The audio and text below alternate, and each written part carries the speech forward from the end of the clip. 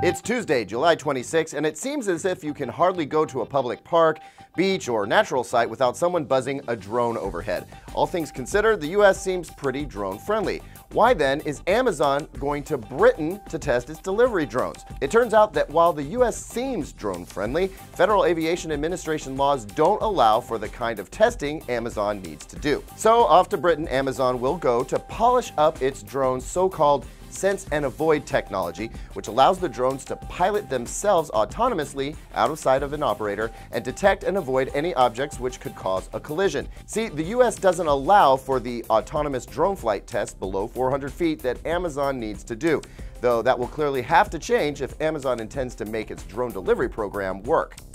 Microsoft just cut the price of the Xbox One down to $250 ahead of the Xbox One S launch, which takes place 1 week from today on August 2nd. That's a pretty nice price on a great console, so if you don't need the 4K video capabilities and you don't lust after the slimmed down chassis of the Xbox One S, which has no power brick to deal with, by the way, then you might want to get in on that action. As a reminder, the Xbox One S does not offer 4K gaming. We'll have to wait for Project Scorpio to come to reality for that, and that's probably about a year out.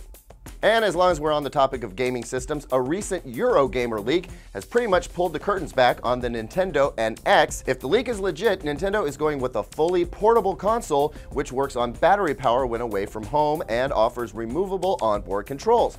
When back at home, the console will sit in a docking station where it will receive power and be connected to a large screen TV. The NX will ditch discs for cartridges, which will reportedly cap out at 32 gigabytes in storage, and that means the graphics will definitely not compete with the competitions. It also means it will not be backward compatible. But going back to graphics, that really hasn't been Nintendo's focus anyway.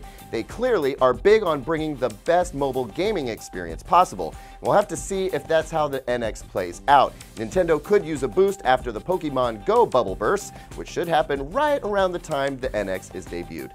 That's it for DT Daily today. Please like and subscribe. We'll see you right back here tomorrow.